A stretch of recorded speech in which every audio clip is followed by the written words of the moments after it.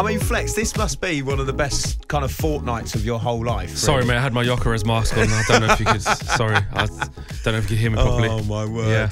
Is he on the way to Old Trafford? Do you think? Yeah, do you think that's gonna let's happen? get behind it. Yeah, why not? Yeah. Amorim was asked about it as well. Said, it'll be disrespectful to talk about that. I'm not doing that. Jokeres got to make his own decisions in the summer.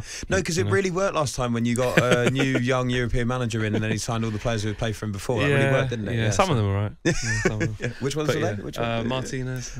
Onana's doing all right now. Yeah, they're all right. Mazraoui's not bad. Yeah, but let's focus on Man City, though. This is unbelievable, isn't it? I mean, 3 defeats in a row.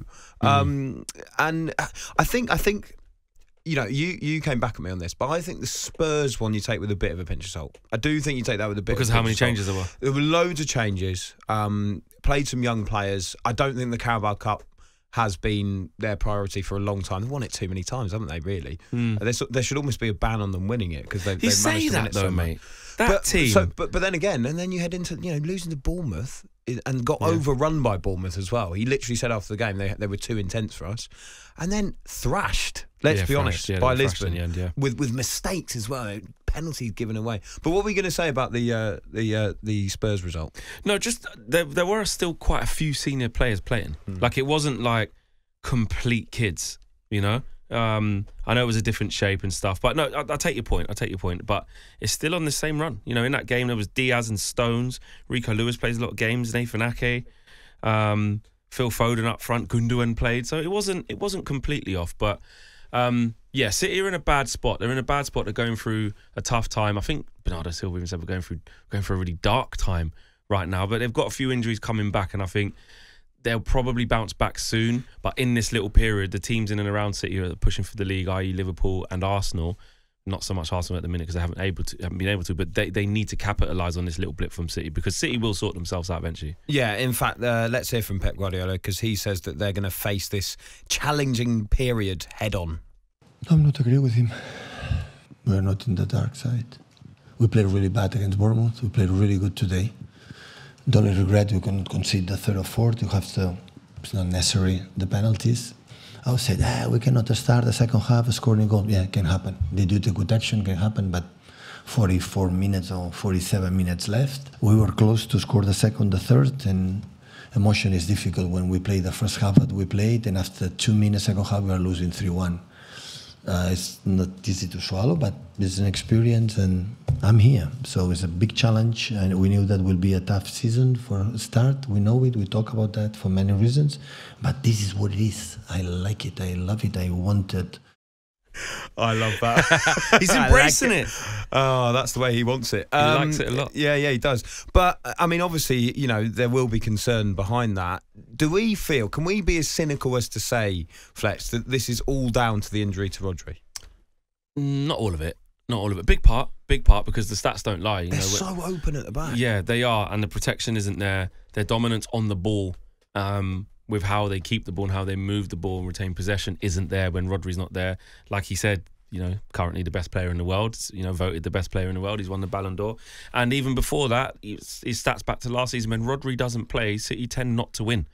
It's just as simple as that. So that definitely will be hurting them. But when they've had, concurrent injuries to the likes of Doku, Walker, De Bruyne, who else? Stones, Diaz. That's 5 just off the top of my head. I think Savinho was out for a game, then came back.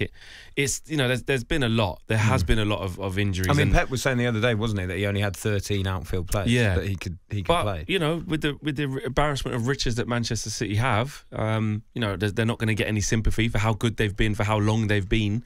They're not going to get any sympathy, and they won't be looking for it. That's it. They've just got to get players back and get back playing well. But they are in a bad spot. They can be got at that. The defence as well, because they're playing so many different combinations. They're just wide open, mate. And actually, this had been coming. Even in the games what City had won, 1-0 at home to Southampton, the last minute against Wolves. The Fulham game. If Adama Traore had finished his dinner, do you know what I mean? So this was kind ahead. of, yes, I know, look, against Sparta Prague, they did the business there. But this had been coming. Almost like how Arsenal were due a couple of bad results as well. It's on its way. So I'm not surprised to see this, but I do think they will turn a corner when they get players back. Well, what's interesting is, though, coming up next is Brighton away. And Brighton have started really, really well. Yeah. And then Spurs at home as well. And Spurs, let's be honest, are a team where Man City, you know, if you were going to pick one bogey side, it is probably... Then straight after that, I know there's Champions League, but after that in the league, it's Liverpool away, mate. And then Forest at home. Yeah.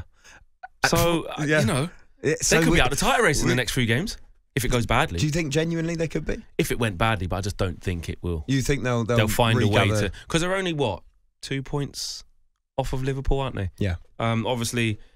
They want to be much more, you know, going away to Brighton's not easy. They're playing for some really good stuff. So, yeah, I just think... And also they get judged to the standard that they've been setting, which has been out of this world, hasn't it? As much as we've talked about, obviously, the injuries having a huge impact, and especially Rodri and that being a problem, do you think any part of this is to do as well with everything going on off the pitch? And I'm talking about the charges hanging over them, Pep's future being up in the air. You know, Cheeky Begiristain, sporting director, is going to leave, you know, in the summer. They've already hired Hugo Viana. But all of those things mixed together off the pitch, do you think that as well might be having a bit of an impact here? I think less so the 115 charge, more so Pep, what's going to happen? Are you staying? Are you going? Are you going to extend? Like you say, Cheeky's moving on. And some of their players were very close to leaving in the summer, sort of like an end of an era. You look at what happened with Ederson, De Bruyne. They've tried to keep getting Bernardo Silva to stay.